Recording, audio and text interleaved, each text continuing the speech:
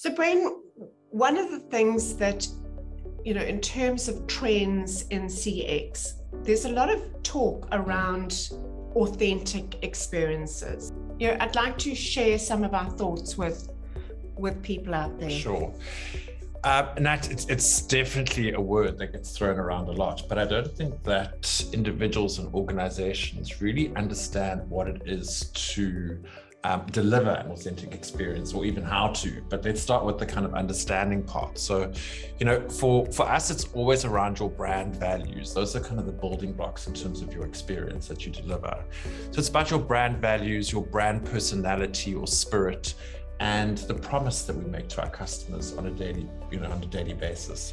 So it's really about the culture within the organization and how that organization shows up, not only on a daily basis, but when things start to get a bit challenging and people are under a lot more pressure.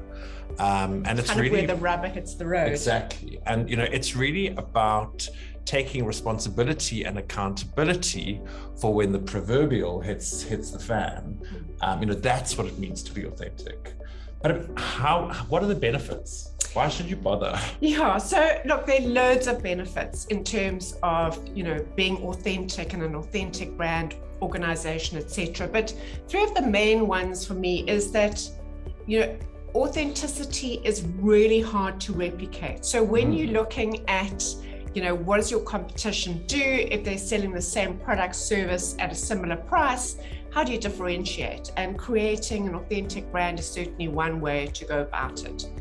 The second reason and great benefit is that truly authentic brands are trusted brands. So therefore, if a brand is trusted, there's more loyalty, there's more stickiness, there's more referrals, there's wanting to do business with your brand on an ongoing basis. Customer and clients will be more forgiving when you do make mistakes. Correct, 100%. And lastly, what we talk about a lot at Enlighten is that, people will be automatically drawn, or should I say your client or your customer, your ideal client or customer will be drawn to your brand because of its authenticity.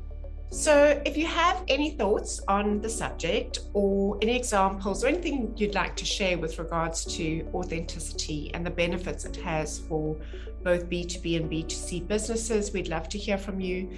So please pop your comments below, and thanks for watching.